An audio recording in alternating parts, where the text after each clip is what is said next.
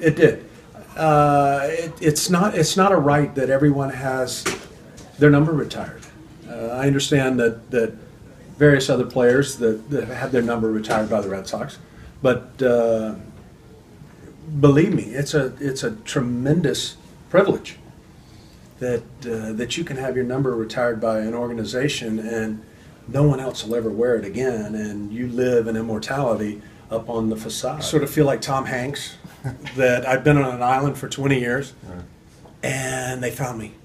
So now I get to come home and enjoy the lobster, and I'm back in the Red Sox family, where I should have been in 1992 when Mr. Jockey offered the 7-year deal to finish out my career with the Red Sox, and I wouldn't have had to gone anywhere else to play. So this is, I'm back. So it's great to be back.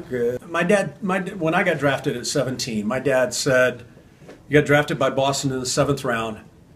Fenway Park was built for you."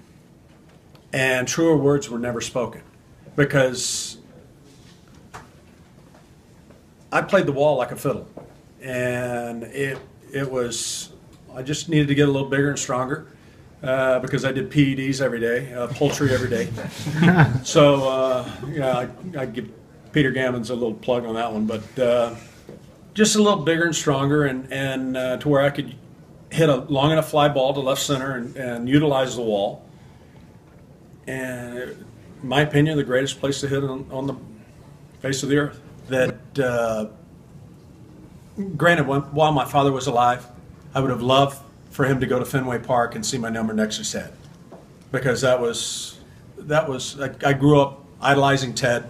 That was my dad's favorite player, and we got along so well. Ted and my father got along so well, and it would have been very special for him. But on May 26th, my mom and dad have the best seat in the house. They'll be watching the ceremony, and we'll be thinking of you.